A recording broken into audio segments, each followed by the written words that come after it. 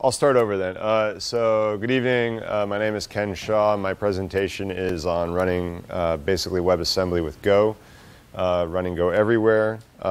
So I actually changed my topic at a very last minute notice because one of the other speakers was doing a gRPC topic and I didn't want to be repetitive. So I apologize if it's not as polished as it could be. So just give you a little bit background.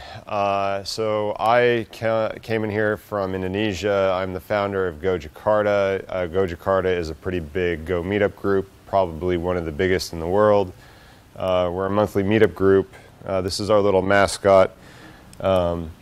If you are, so quick thanks to Jump Trading and to GoSG for hosting this tonight.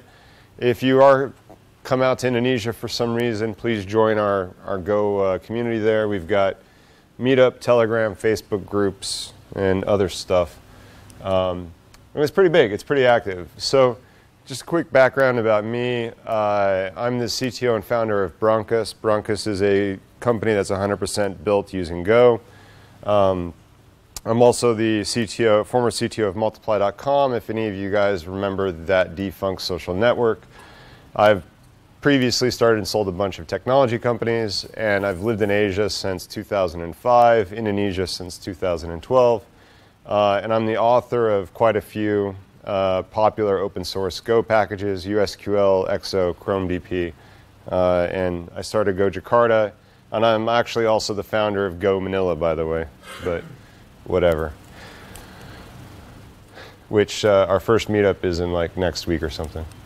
So if you're in Manila, give me a call.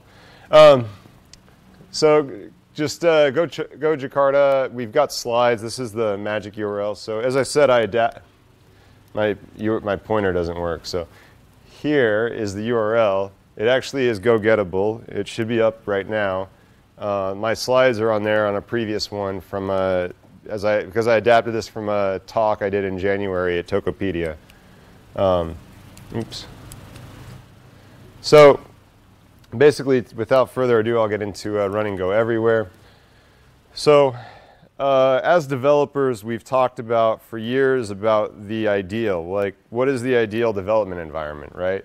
Ideally, we would want some kind of magic system that ran everywhere, on every platform, every operating system, every processor, everything, and it was simultaneously, used very low memory, was super fast and efficient and easy to write and easy to code, and you could, write once and run it everywhere, right?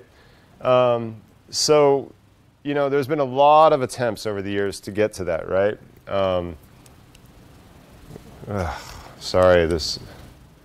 So there's a lot of attempts that have, over the years to get to that, right? Java, ActiveX, Flash, list goes on and on and on. Basically, none of them have been very successful because they have really bad trade-offs that basically prevents them from being usable everywhere, right? Because they're either, you have the baggage of a giant runtime like Java, or they just really don't run on any platform, i.e. like they only run on one platform, like i.e. COM. So COM, I mean ActiveX. Or there's just a myriad of other reasons, like the syntax is just unmanageable unless you have a PhD in programming languages, and for just a wide variety of other reasons, right? Which we don't need to belabor here. So basically, it kind of comes down to these reasons for why they fail, which is complexity, proprietary, not standard, not cross-platform. The developers get tired, like it takes too many mental hurdles to deal with it. Like if you've ever had to write an ActiveX like COM object that's actually usable in anything but a browser, which I've actually had to do, it becomes problematic. There's just performance issues, or basically, like again, when it comes to ActiveX, there's platform exclusion. It doesn't work on OS 10, it doesn't work on Linux, it doesn't work on iOS and Android, which, is important. So that said, we get to Go. So Go is, and has been for a while, pretty close to almost the ideal. It's very fast. It compiles to basically every platform, every architecture. It's got a powerful standard library that genuinely works the same everywhere because it's all written in Go. It's not like Java where their standard library is written in C++ and then it doesn't work on some variant of FreeBSD the same way that it works, the same way it does on, Windows or whatever, right? It's extremely efficient. If you've ever seen the native code that, like the actual assembly that's generated by Go, it's really amazing. Like the engineering that's gone into Go's backend, is phenomenal. It's well documented. It's open source. It's extremely easy to interface with existing code, C and C++ libraries. The only real thing that had been missing from Go until recently was basically a way to run in the browser. Okay, that's really the only thing that's been missing until now. And I'd like to happily tell you that if you're not aware, with Go, since November of last year, Go will now run in a web browser in the exact same way that it runs on your console. All right, so how does Go accomplish this, and how are any other programming languages going to accomplish this in the future? There's a new standard called WebAssembly, which is basically the successor to PNACL. If you're not familiar with PNACL, PNACL is basically Google's attempt at doing a non-ActiveX style multi-platform cross-browser plugin solution, and it just didn't work. The difference is that WebAssembly now has been built as a standard, and it's now actually active in more than, this number has changed, it's actually 90% of browsers today. 90% of user agents today, active today, as of April 3rd, 2018, is more than 90% has availability for WebAssembly, right? So it's supported everywhere, Edge, Firefox, you name it, etc. Now, the point is that if we can get Go to somehow compile to WebAssembly, right, then we can now actually use Go everywhere. And in the same kind of performance characteristics that we've enjoyed as Go developers for building for Linux or for Windows or whatever it might be, we can now use the same in the web browser. All right? So there is an experimental branch by a guy called Lance. That's his GitHub username. It's available right now, and this is basically the magic. If you do this, if you know how to build Go from source or whatever, you basically have to build Go from source to do this. This is all that it takes. There's nothing else that you need to do to get Go to compile to WSAM today. Now, I'm not a member of the Go team. I can't really try to suggest when it will be actually included by default out of the box. If I had to guess, it'll probably be 1.12 because I follow the Go source code pretty closely. It's not in 1.11. So I can pretty confidently say it won't be in 1.11 unless they decide to make that at a last-ditch measure. But 1.12 or 1.13, so within the next 6, 8, 9 months, it will be there, and theoretically you could use it today. You can use it right now and get your code just by doing this. You'll basically get a version of Go that will compile everywhere, and it will genuinely truly work everywhere. It'll work in a web browser, it will work on iOS, it will work on Android, it will work on Linux, it will work on Windows, all in the exact same way. Okay? And that's really what's really exciting about this to me, and one of the reasons why I'm invigorated about Go in general is about the tool chain and the parts that surround Go is really, to me, what's more exciting about Go, because it makes me, I've been programming for a very long time.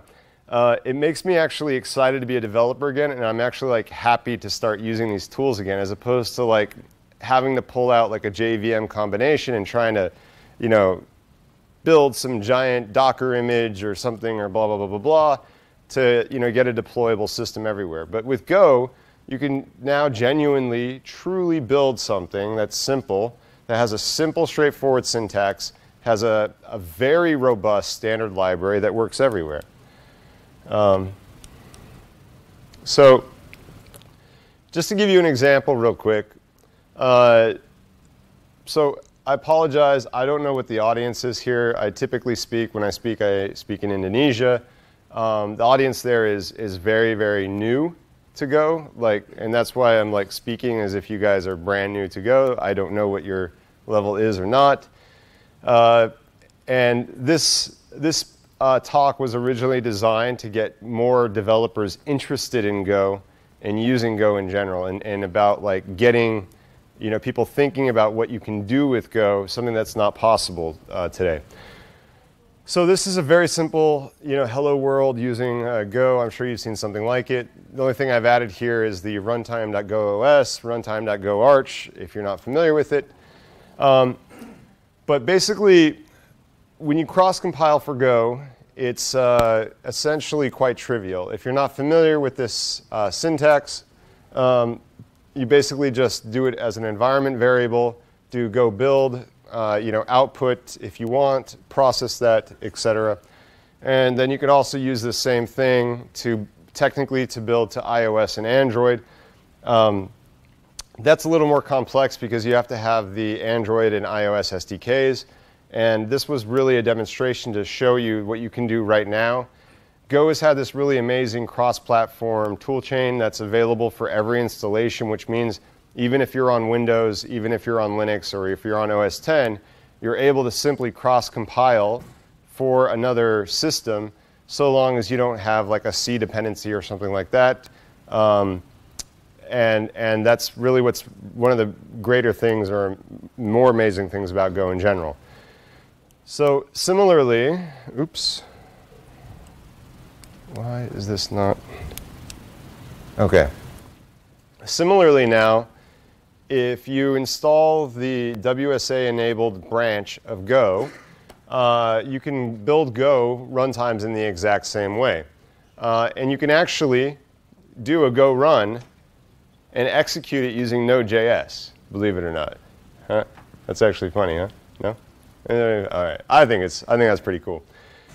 So there is a Go_JS WSAM exec that's included in the Go branch. If you copy that into your path somewhere, and you can actually then do this, it's the GoOS.js GoArch equals WSAM Go run. I don't know how that got messed up. That should be all uppercase. Go run hello.go. By the way, so all of my code is online. It's available in these slides, and it all runs, it compiles, it all works. So feel free to check out my slides from the previous thing. It's gophers.id/slides. It'll just take you to the GitHub repo if you're interested in it. So this is all that you need to do now for this magic to actually build and run a WebAssembly with Go, right? Now, the next thing, the next difficult kind of task is getting this deployed inside of a web browser, okay? This is all the HTML that you need to then execute that generated hello.wasm file inside the browser. There's basically the WSAM exec.js that has to get included. This is essentially the compiled Go runtime that's been compiled to WASM. And then basically, this is the standard off-the-shelf prescribed way on how to load WASM. I don't know if you're front-end or back-end developers here, but if you know anything about this, all it is just essentially JavaScript. It's loading it using the standard thing. And you're just basically calling the compile, which is inside of the WSAM exec, which is it doesn't really do anything except it passes it onto the WSAM handlers, the generated WSAM. And then it loads it and runs it which then gives it, and this basically binds you to this button, right? And then that basically, when you click this button, it will actually execute this, and it will execute it, and it'll execute using the JavaScript console. You'll see the same hello message using the GoOS the runtime.goos and runtime.goarch variables, right? Okay. All right. So if you wanted to simply run this and actually had a self-compiled package of Go, you could just use the http.dir to serve the Active Directory, or sorry, your current working directory, I mean. And the real thing that about my presentation, about why I'm even bringing this up and demonstrating this and not going super into depth, is that I really want what my goal in general is with Go and like the community that I've been creating in Indonesia, and hopefully you guys are creating this here too, is to me it's more important at these to do meetups like this. It's about getting people thinking about what's possible with this tool, with this amazing, powerful tool that's been provided to us. And there are things about this that really needs to like be talked about what is now possible. My prediction is that there will be in the near future, there will be a cross-platform UI now, right? That is like QuickTime, or sorry, not QuickTime. I mean QuickTime. Like Qt. I don't know why I say QuickTime. I didn't mean that. Like Qt, but like that actually is truly cross-platform, because it actually compiles directly to machine code for every single programming language. Okay? Yeah. Is that a question? Yeah. Would you like questions in between or wait till the end? I don't really care. Whatever's good for you is good for me. I was just thinking about what you do with it, and my understanding would be, and that's the question, is that right?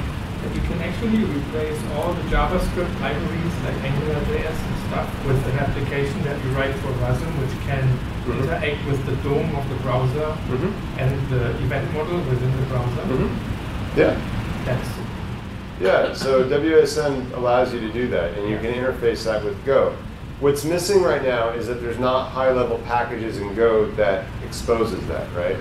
So somebody would still have to do the low-level work to basically bind a common package for those other languages. But so for example, if you're familiar with like libui, which is that micro C UI framework, there's no reason why the Go UI package could not be modified to work similarly with WASM for connecting that.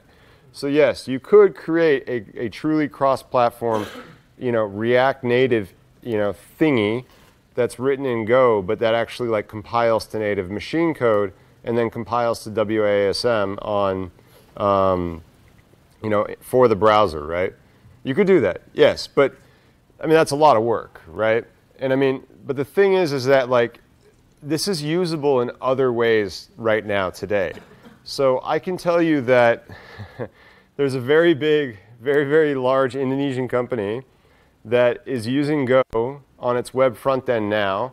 That's basically handling back-end communication with its services. I know that because they basically paid me to build it for them. So I can't really tell you, but there's only 4 Indonesian unicorns. You could figure out by their websites. Of those who have websites, right? There's only 2, right, that have web apps, right? So figure it out. All right. So anyways,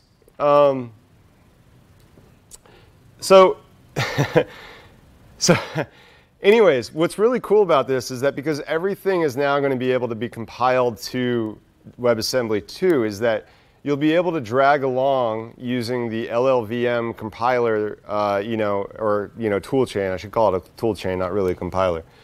Using the LLVM toolchains, Rust, C, C++ code, these can all now be targeted also for the web browser. And they can be used in the same way from Go code that's been compiled to WASM. So, for instance, TensorFlow could run natively inside the browser, right? If somebody did the work to make it to get it there. And when I say that, I don't mean that like in an offhanded say, oh well, just go write that, right? Just go write a rocket ship. That's not my point. My point is that the hurdle to jump is now no longer 7 meters tall. The hurdle to jump is now 2 inches tall, okay, or 2 centimeters tall, keeping with my metric theme. So the point is that we're very, very close to that, and that's the thing. And what my whole thing with this presentation is really start thinking about this, because this is something that is super exciting to me as a developer. I've not been this excited about the possibilities of a programming language in like 15, 20 years. I mean, it's just been freaking forever for me that I've actually been excited about something in a truly new and unique way. And so you'll get this, right? Yeah, I think we'll get there at some juncture. Well, whether or not the web matters in 5 years is a different question, but who cares? All right, so that's basically my presentation. Oops. I have GoJakarta stickers for you guys if you're interested in them, little tiny gophers. And that's it. And then just a prayer for developer CVs. We're hiring for all positions, developers, front end, back end, whatever. We don't use WASM on our front end. We use TypeScript, but we're looking for really amazing people. We're a 100% remote company, and so apply if you're interested. So I just happen to be in Indonesia because that's where I live. Okay, all right. Any questions? Questions? No. Seeing none. I have one bit more about the Yes. What about the document object model? Are you allowed to use it inside Golang source code? So yes, WASM can absolutely interface with the DOM. Yes. If you didn't want to have it as like completely low-level calls, though, you would have to write some kind of high-level like package. So Neelance, the guy that did the port for the backend that compiles to WSM, he's actually the author of is it Gopher.js, I think, and they have I imagine that his packages from Gopher.js will be moved over so that they can be used from the WASM build essentially. But that, yeah. So the point is that yes, you can definitely interface with the DOM, but somebody would have to write a package, right? So my other message. So one of the things that I wanted to do this with Indonesian developers is that Indonesian developers, their average age is like 17. I mean, they're super young. One of the things that's been kind of disheartening for me as a developer, right, is I'm not old, but I'm not young either. The thing is that every time I had a great idea, it turns out that Linus had already implemented it. So what was I supposed to do, right?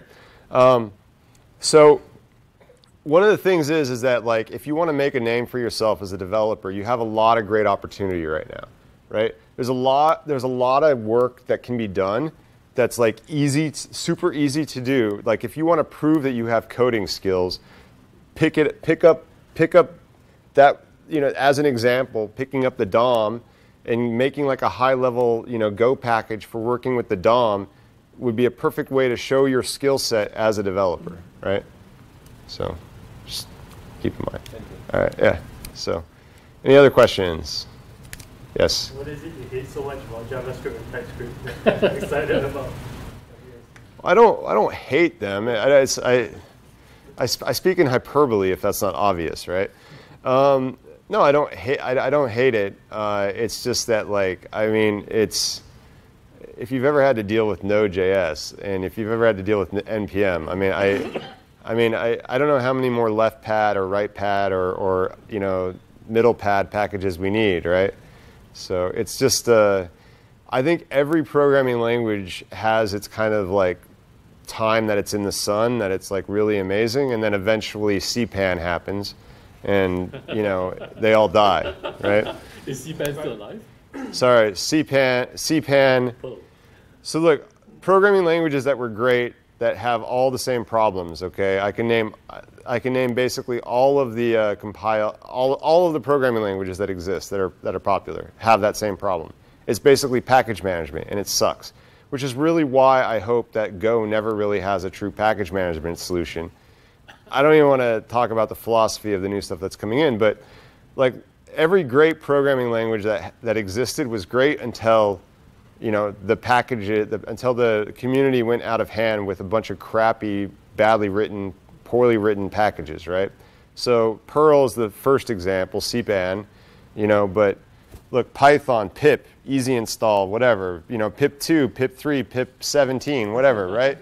I mean, if you are in the world of trying to build like correct, repeatable, you know, builds, which is what I have been doing forever, this is a problem, which is why a lot of people prefer C and C++, because there's never really been a package solution for C and C++. I mean, but it goes beyond that, right? I mean, Ruby's gems are horrible, or bundler and gems is horrible. It's the same problems. Because it's not, so in my, this is a philosophical question outside of the scope of tonight's discussion, but I do not believe that it's fundamentally a problem that can be solved, which is why nobody has solved it, right? If it was solvable, it would have been solved a long time ago, right? But, yeah. Getting back to that question, I think something that strikes me again and again when I use Go is that this language was actually developed for the stuff that I want to do. It is writing applications in the times of internet. Mm-hmm. And many of those other languages that we use, they were not. They were developed for something else. Mm-hmm. And then they just came to some fame because someone wrote a great library that you could use for it, and then it was kind of misused. I mean, Java was made for set-top boxes and coffee. Sure. The only real application that Java has is Android. Right. That was intended to do stuff like that, but not big server applications rolled out. I think Java was super popular way before Android, though. Yeah. I mean, but you know, they changed their mind somewhere in between. They met with a guy who told them, "Hey, you should do this for the internet, not for the set-top boxes," because they failed a few tenders that they applied for, right? So then they had to rethink, otherwise the project would have been dead. Right. No. Yeah. It's just. And then they were happy, Andreessen said, "Oh, we're going to integrate it into Netscape." And then suddenly everybody looked at it. Ooh, what's this? Awesome. You should come do a presentation on why Go is awesome. Hey, so speaking of which, if you guys ever do come out to Jakarta and you want to do a presentation on Go, let me know. One of our hardest problems is getting speakers. So please drop me a line. My name's Kenneth. I'm not, it's not hard to find you. Search. And I think I